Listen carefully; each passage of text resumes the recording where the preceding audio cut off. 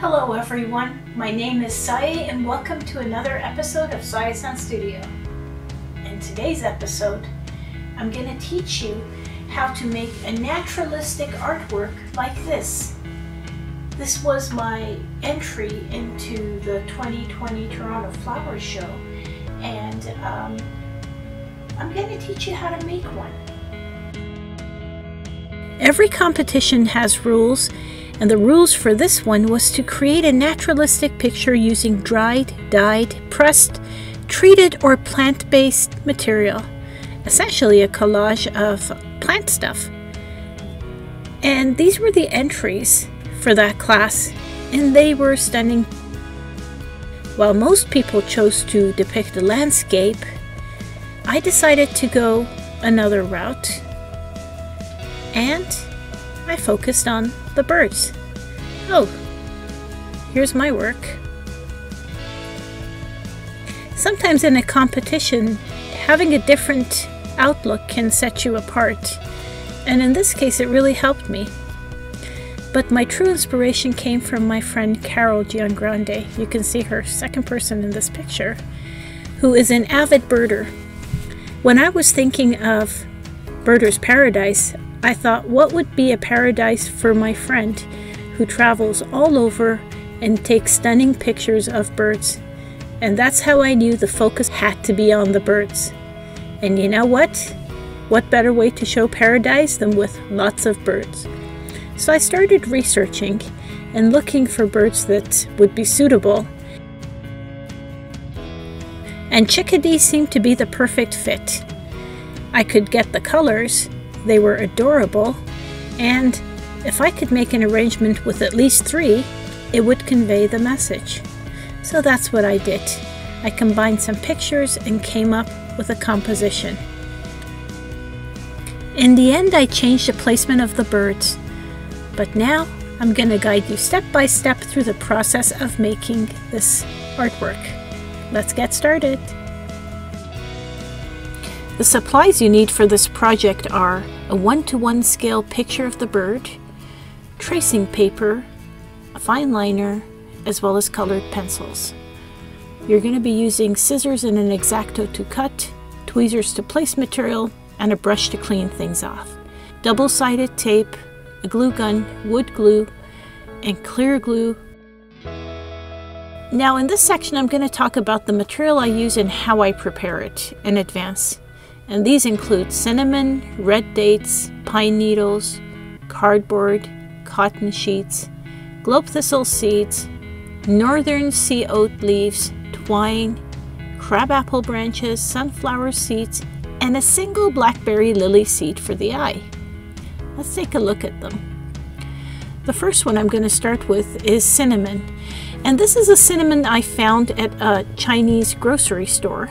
It's very different from what we're used to seeing. It's in bark form, and I thought it would be a perfect texture and easily shapeable for the branch section. The fruit was actually red dates that I found at the same grocery store, and all I had to do was shape them into the shape of a berry, but beautiful texture and color. Now for the bird itself, I had to start off with a piece of cardboard to form the body, and on top of that I put different sheets of cotton, and this is a cotton that I use for chalk pastels, so it's an art supply, and you can cut it and shape the body to give it that rounded form. And probably the most important part were these globe thistle seeds, which are one of my favorite plants in the garden, loved by bees. And I took the seeds themselves and I separated them into 2 parts, the shorter hairs and the longer spikier stuff, and I managed to save the seed as well. So by bleaching the top section I made it white, and tinting the bottom section with ink made it black. So I separated a ton of seeds into different sections. I combined 1 part bleach to 2 parts water, and I soaked the seeds for about 2 hours and this bleached them. For the short stubbier sections, I put watercolor ink, mixed it in, and I left it for about 4 hours. And the part that was common for both, I washed them, let them dry, and ironed them to flatten them into manageable shapes. I wanted to get the roundness of my bird from the understructure.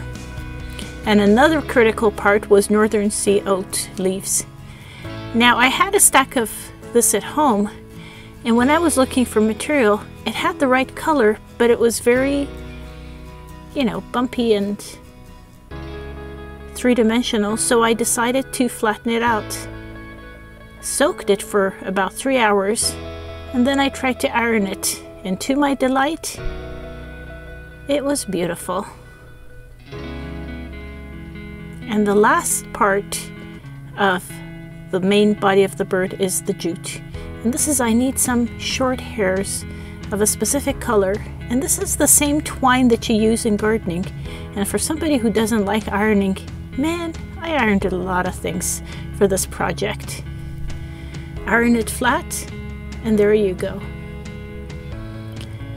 So the crabapple branch I used for the feet, and it's just a branch that I found in my front yard. Sunflower seeds from a bird seed pack that I had. Ooh, the variety. And the last bit of the puzzle was the blackberry lily seed. Now these are beautiful, and their seed pods look like blackberries. And I had a couple of seed pods, so I found the perfect black little eye for my bird. Let me start by giving you an overview of the whole process. We're going to take that picture and we're going to trace the pattern of the bird onto a sheet of tracing paper. And I'll cut the body out for the cardboard, cover it with cotton, mark out some areas, and start layering material. For the wings, I'm going to use that same pattern, cut out the individual feathers, and assemble them and put them onto the bird. And this is a layering material. You always have to think, you start from the thing that is furthest down and you put it on top of it so you can get that three-dimensional aspect. And we'll have our bird. And last, we're going to frame the whole thing, and that's where the composition comes in, and I'll use cinnamon and my berries and create lovely, lovely artwork. So let's start with the tracing. I'll take my picture and I'll trace out the most important features. And I have to pay special attention to the feathers. If I'm not sure, I'll lift the sheet and take a look underneath. And I'll also make a little outline of the body of the bird that I'm going to cut out with cardboard. 5 millimeters smaller than the actual bird. And I'll take that body and cut it out from that cardboard. You can see where I've cut the other pieces out before. And now I'm going to layer it with cotton. And I'll take those individual sheets of cotton and I'll cut them to kind of create that rounded form. So I'll have larger sheets. But an important aspect is I've got to know where the eye is, because that eye is going to be critical for me to have a little bit of an indentation so the eye doesn't pop out in the final work, so it's kind of set in a little bit. Mark that in and take it out of my cotton layers, and you can see here I've got that whole three-dimensional thing going on. It's kind of like a contour map. And once I have that, I'll glue these layers down together so they don't move.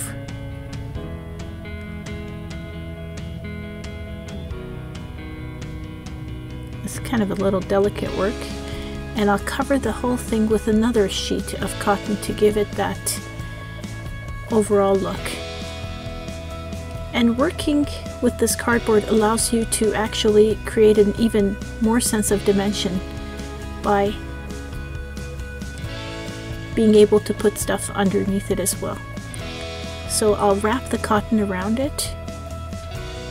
And that's my little bird. Next I'll mark out the black areas for the cap and the neck of the chickadee. This is important because when I attach the black parts, you might be able to see through. I'll even go around and mark that. Next I'll have to put the globe thistle seeds for the chest. And this part is one that you have to start thinking about layering. And the way you do that is you start by the bits that are underneath it. So you always think of, it's like placing shingles. You want to place each little tuft on top of the other one to cover the seam. And this way it gets a very uniform look. Even on the back, it gives a nice set of, dimensionality. For the wings, which have to be placed next, I need to create master patterns. And that is create bunches of wings. And for that, I'll draw a line to where each feather should extend to. And I'm going to go in and draw that feather all the way up to that line. Move the tracing paper, draw the second feather. So this is important because that line is going to be where all the feathers are going to be attached together. And you can see, here's my master plan. And once I have all those feathers, I'll create a copy that allows me to use the tracing paper for cutting out the individual leaves. I'll cut out the shapes, use double-sided tape to tape it to the back of the leaves, and then cut it out. You have to make sure that you glue the leaves to the top surface, and otherwise it's going to come out in reverse. But that copy of the feather pattern that we made is now perfect because we can place each individual feather on there and keep track of them, because trust me, it can get a little crazy. And now I need to start adding detail to the individual feathers. While the base color is there are some darker areas as well as the white on the edge of the feathers that you need to capture. So I just use basic color pencils and gently add in that detail. Even try to have little lines to kind of show the feathery aspect of it.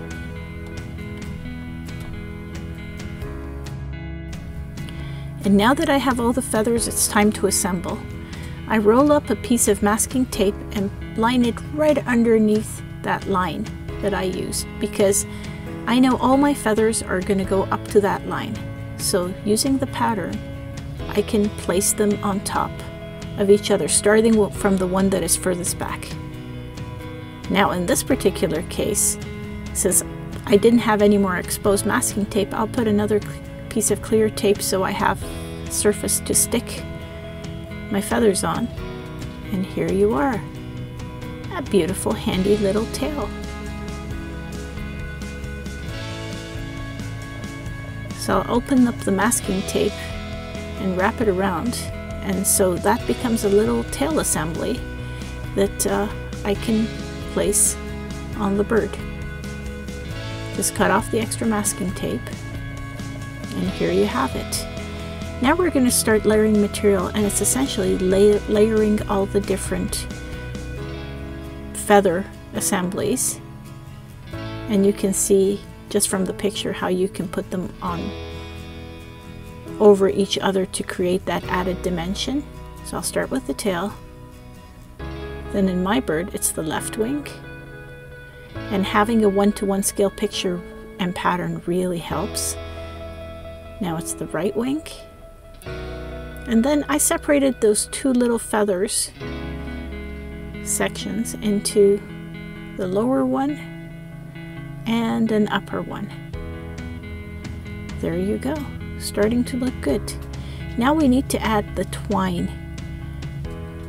And again, I'm just going to take lengths of twine and just press them down and leave them as long as possible, because afterwards you can always trim.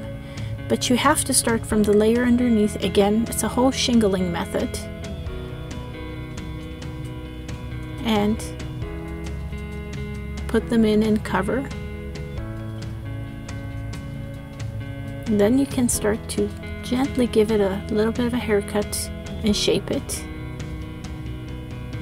But we can do that afterwards. Now when you notice what parts of the bird are going to be exposed, you can add details. And for the beak, I found the perfect sunflower seed. It's the exact shape of that beak. And I just glue it on with hot glue. And the indentation we created, blackberry lily seed goes right in there. Now we come for the face. And again, we'll start from the side that is most covered and layer on these fluffy little sections.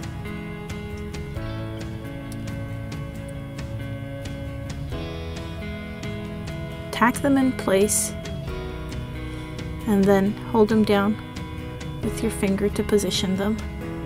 Tweezer is really essential, otherwise it gets very difficult. And the last bit is the black of the cap. Again, start from the lowest section and cover.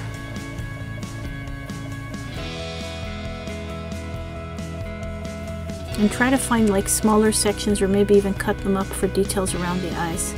Hey, starting to look like a bird. But don't forget about the underside. That's what's going to give it that sense of dimension. So it doesn't look flat, but looks like three-dimensional. And it's haircut time. So that's where I used my brush. Cut off all those extra things so my bird doesn't look so shaggy. Nicely groomed. And clean it up everywhere. Even the belly. Looks good. So now it's about the final details and adding the frame. Because we're kind of in a pandemic, this is all I had at home, so I took that, shaped my cinnamon till I found the perfect composition, and glued it down. To fix the joints between the bits of cinnamon, I used thin walnut partitions. That's from the inside of the walnut. And to add even more texture, I scraped off some lichen from the branches I found outside my house. And of course, you need little claws, and I made that with tiny bits of crabapple branches and sunflower seeds cut to tiny little triangles for the claws. Perfect. Now I can glue down my bird. To create the berries, the existing red dates are too big, so I need to make them smaller, but I also need to make them round. So I hollow out the inside. I put some cotton so the glue has somewhere to stick. And while the glue is still hot, I shape it into little round balls. I use little pine needles to add the stalks for attaching the berries to the branches. And I think my work is complete. Let's take a look. Actually, this bird looks better than my original for the entry. I think every time you make a bird, it looks a little bit better. So as I finish this section, I'd like to give a shout out to my dear friend Carol Giangrande, who inspired me to create this artwork with her beautiful pictures. Thank you, Carol. Well, my friends, I hope that you had as much fun as I did. This project has been so amazing, and I have been so happy with the results. It certainly changed the way that I look at dried plant material. And you know, this summer I'm going to be collecting the raw to dried plant material in addition to the seeds I usually collect. can't wait to see what the theme for next year's show is, and you bet you I'm going to be entering. If you like this segment, don't forget to give me a thumbs up, subscribe to my YouTube channel, and click that bell button so you get notifications when I have a new segment. Follow me on Facebook and Instagram, and until next time, I hope you make beautiful art.